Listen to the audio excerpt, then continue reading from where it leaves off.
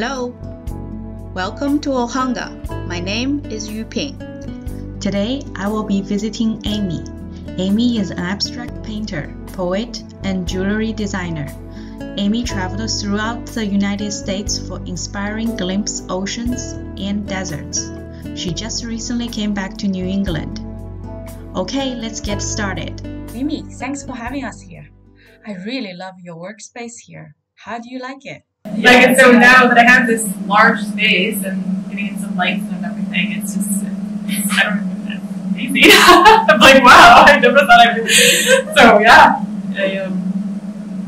that's good. We're happy to have hundreds more coming out. Before I had like a quarter of that rug. We brought that blue rug. It's paint on it because I paint right on the rug usually. So, and the RV too, it was really hard to, it was a really small space, you know? So now I have this big room, and my husband's been very much like, we usually our living room. He's like, go ahead, make it your art studio. So, so I'm putting some track lighting and stuff in here, you know? That's really nice. But yeah, I'm really grateful to have all this space. So these kind of small paintings were kind of sort of, did you start it partially because the small studio space you had? I just started this for that purpose. I didn't seem to be able to just stay with a small painting, so even with that, I always like to paint big, but also so that people could afford an original piece that costs a little less. But it's interesting with it. I mean, the materials obviously cost less, but sometimes, as I said, you spend as much time on the little details. And if I'm painting small and I'm just doing that for a large span of time, it can be kind of hard to switch back over to a larger canvas. I notice it takes practice to do that, to be able to switch, because you're in such a small space and then you just expand, you know? It can be, so I either like paint small and do cards for a while and boxes, or do a span of really large ones. So that's sort of, yeah. That's great, okay. This piece is titled Coyote Moon, and there's a lot of details here. Whenever I title something, it comes to me as I don't actually plan it out. So sitting down and saying, okay, this one's Coyote Moon. So I paint the piece, and then it tells me the title. That's the only way that I can describe it. It comes to me intuitively. So this is a really nice piece because it's actually a little canvas, and I love these little mini canvas. An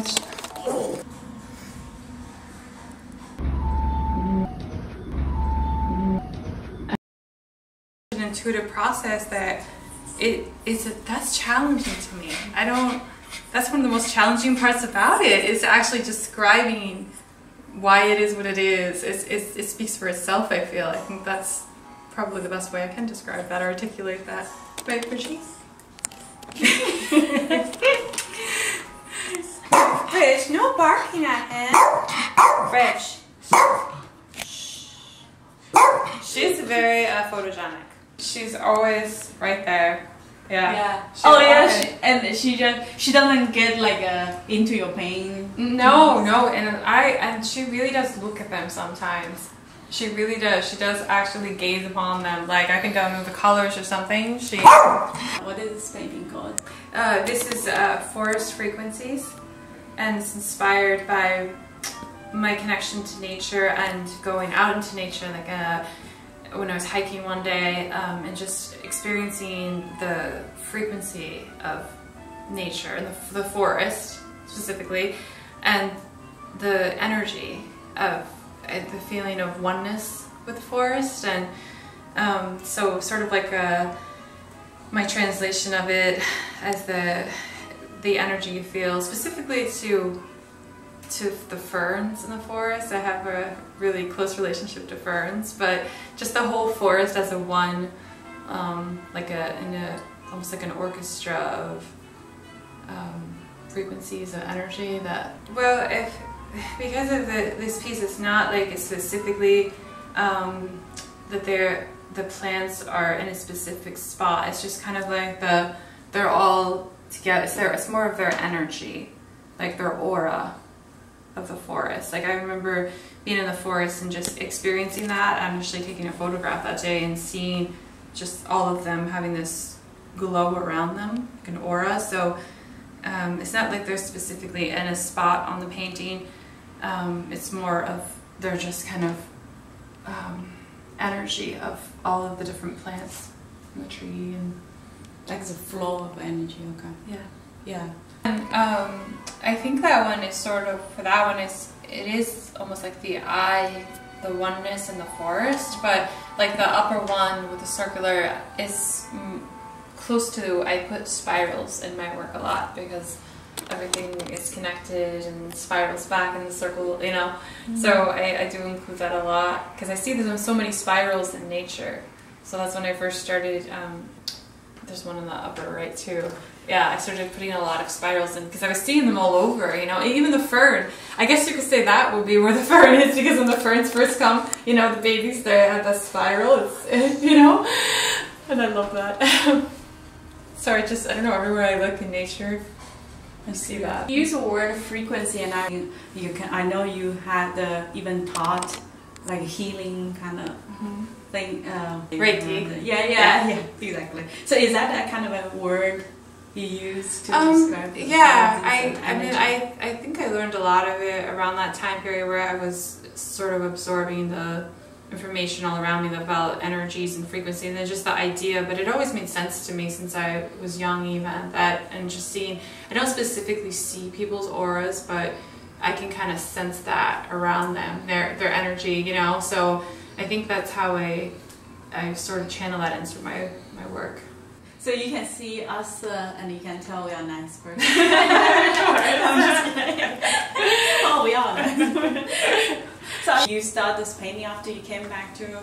Yes, I did this in this room actually, here about a month ago. I completed it. Yeah.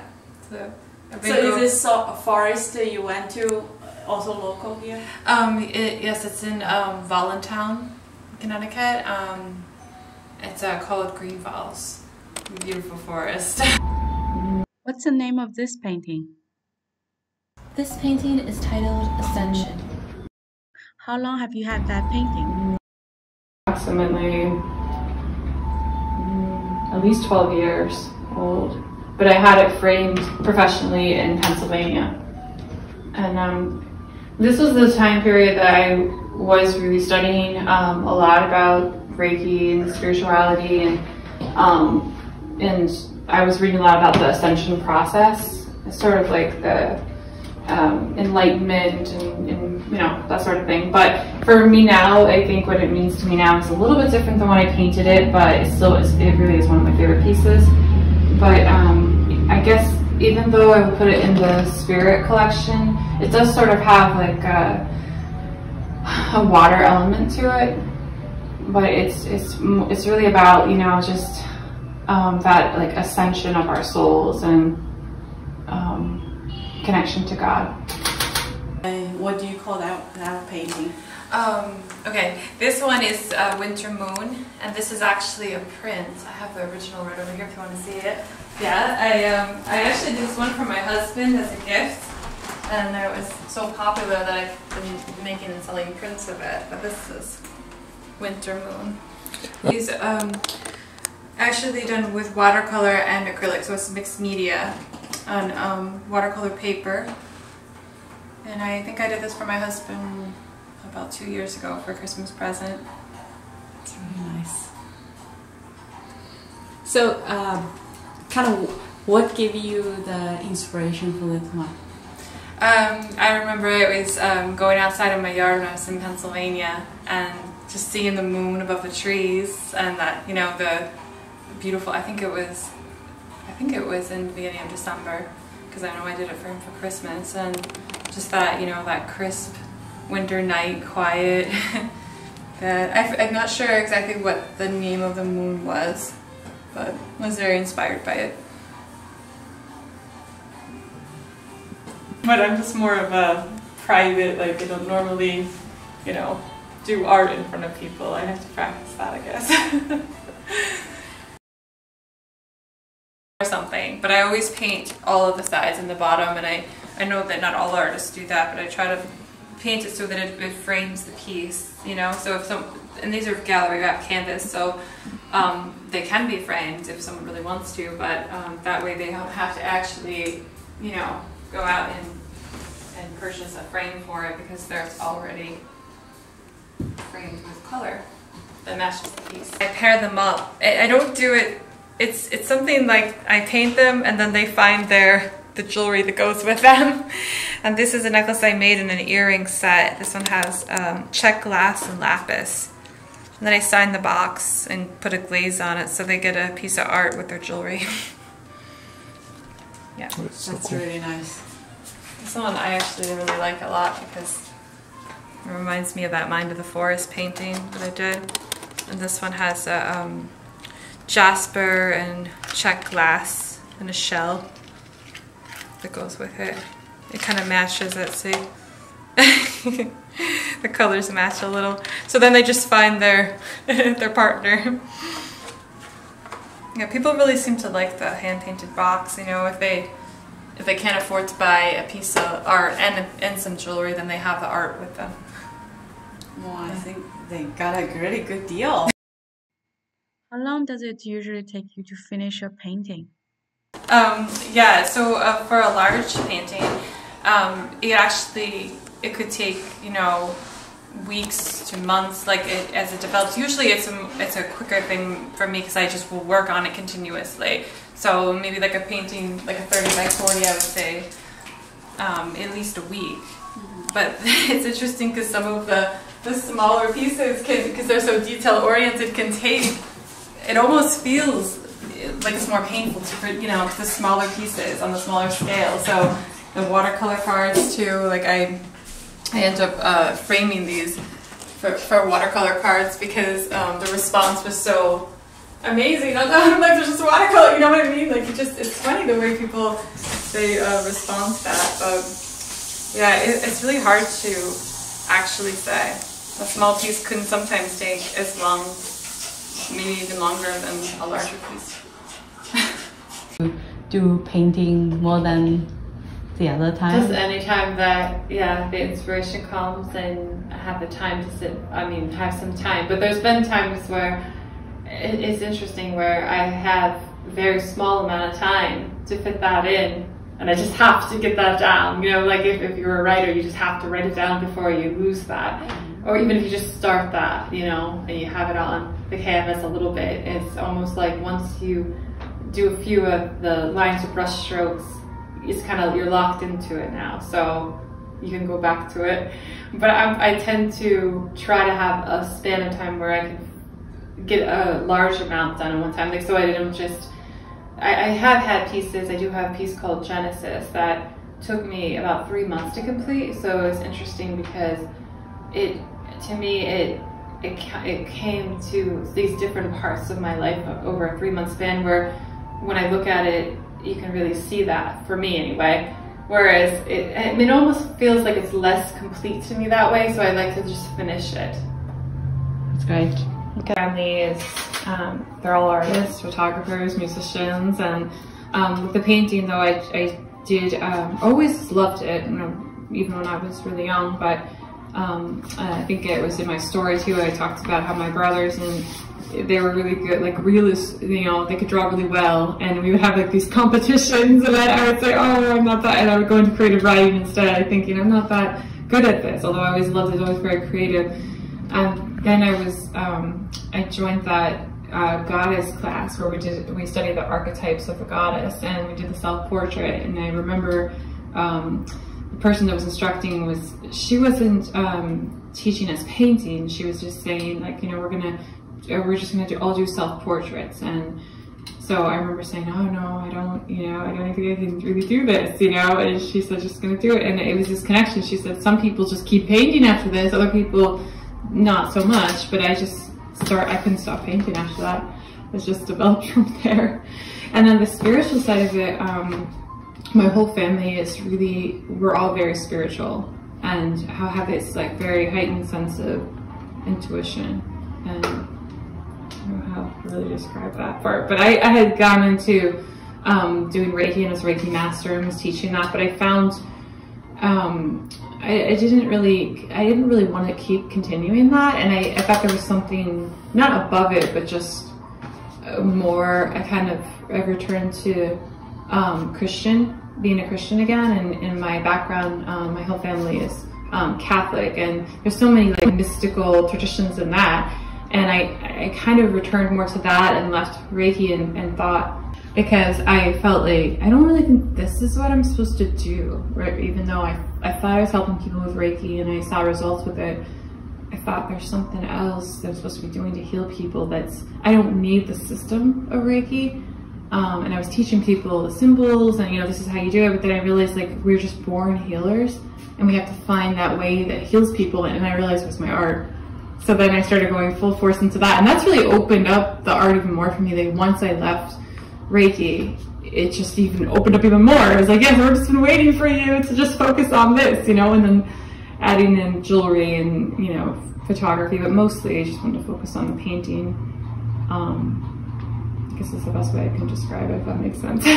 When you start painting something, do you have in your mind, this is something that will go to someone else and help them kind of heal, help them connect with nature? Is that kind of, does it come to your mind, or you are mostly focused on saying, okay, I'm painting? I think I mostly am focused on the painting, with the idea of, it's almost like it's healing me at that point. You know, I'm connected to it, I'm engaged with it, and then almost like you have to heal yourself before you heal the other person. And then when it's finished, it's like, now it's for you, or whoever needs that painting, you know?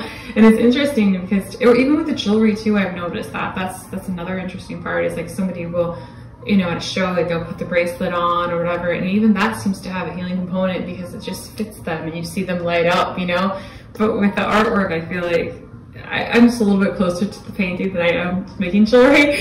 But with the artwork, you really notice that with people. It just changes their whole, you know. And I mean, I don't feel like I'm responsible for it. I feel like I'm just the channel, you know. Yeah, I do get that comment a lot though, like, oh, I'm not really into art, and all of a sudden they're just like, oh, but I like that. Yeah, I'm like, wow, that's so neat. Like, you just, yeah. And children do.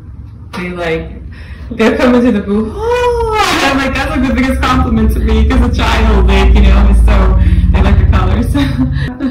Yeah, but like I said, that's the biggest thing, is that when somebody comes to you and says, I'm not really an art person, but I enjoy, you know, I feel drawn to that or whatever, then I realize that is it. Like, it has this healing energy, this component, and that's really what if I refer to myself as a healer, because I used to more than I do now. It's because it's almost like, you know, it sounds like an ego thing, you know, but I know that it's my job to help people to heal in some way, and I'm just grateful that I finally found that, instead of, you know, feeling that kind of like, you know, it's okay what I'm doing, but I'm not really, something's missing, you know. And so this is what was missing. One last question. Do you sometimes get the inspiration and just stop everything that's going on and start painting? Do you have that kind of experience? Yeah, there are times when when I'm getting really, the funny part is that when I'm getting really busy getting prepared for a show, like the last show that I was doing, and I'm not able to actually paint, but I'm preparing the paintings and preparing for the show, is so draining. It's like, oh my gosh, I like to get all my artwork out, but packing it and stuff, you know, that's the hard part, you know. But once you get to the show and then you interact with the people, that's the beautiful part. But anything taking you away from it, like being really, you know, busy with life or whatever the thing might be, or whatever, and you feel that, you know, you can't get back to it. Sometimes if that happens to me, like when I was in the process of moving, the best thing I can do is, you know, go out in nature and take photography if I'm able to actually get to the easel, or do something like with my plants, like repot or working with my plants, and that will help that part of me. But yeah, I really have to do something that grounds me in that. But this work grounds me the most. There have to be times when I have to be away from it, like in the move here. That was hard. Like putting all the paints away, you know. Towards the last minute to put the paints away, and then it's painful almost, you know, not to be able to just get to. And I usually on a regular basis every day I paint if I can, even if it's something small. And it's really a meditation too for me, you know, a spiritual practice. So if a long time goes by, I don't feel completely myself. Thanks again for having us here, Amy. Last time we interviewed Amy, she told us, "It is my duty to listen, understand, and express the peace and tranquility needed at any given moment in life, to gently urge viewers to reflect inward. I hope I can do the same for you." Okay everyone, thanks for joining us today. See you next time.